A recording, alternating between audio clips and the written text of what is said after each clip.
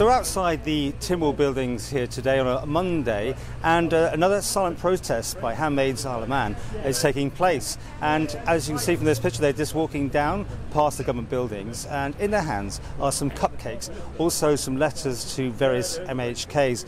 Now they're being greeted by, I think, 4 MHKs down there who are going to accept the cupcakes and also some letters. But first of all, one of the handmaids did talk to us to outline again what they're standing for and what this was about today. We're here today to encourage people to get in touch with their MHKs and express their views about abortion reform.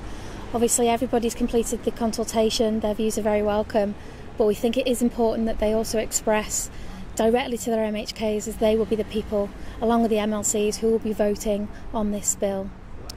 So after that we talked to Claire Bettison, MHK, who's seconding the new abortion bill that Dr. Alex Allison's proposing. This is what she had to say.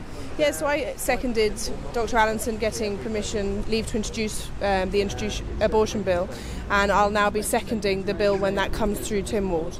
So I think it's a really strong message that we're getting from both the pro and anti lobbies, and for me the difference there is it's a pro-choice lobby and it's an anti-abortion, and I think actually we're possibly having two different discussions there. So what have you been given here today? So I've agreed to circulate letters to all members on behalf of the handmaids today, and they've also brought some cakes, obviously urging us to vote for reform, which I think is long overdue on the Isle of Man. Do you think it's going to get an easy ride through? I don't think anything should have an easy ride, and it needs to be up for appropriate scrutiny. I think that's absolutely vital.